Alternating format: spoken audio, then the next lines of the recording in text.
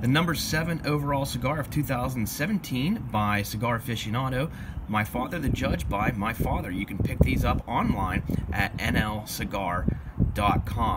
Now, this cigar is unique in that it does have two binders. It has a Corojo and Criollo binder, both Nicaraguan, with Nicaraguan filler from 3 different My Father farms, and an Ecuadorian Sumatra wrapper. Now, I haven't had this much fun discussing pairing a cigar in a long time. This is going to be great for beer drinkers, as well as if you like to pair with red wine or port.